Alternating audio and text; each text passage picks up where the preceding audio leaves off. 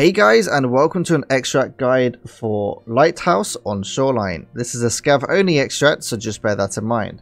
So we are currently at the pier on the south side of the Shoreline map. This is the gas station right here, and this is the river right here that runs straight down the middle of the map. And the resort is just over there. So we are on the south side of the map along the pier. And the way that you get to this extract is if you follow this pier the entire way down, you can see a building to the left, which is just off in the distance, which is classed as a lighthouse, that grey building right there.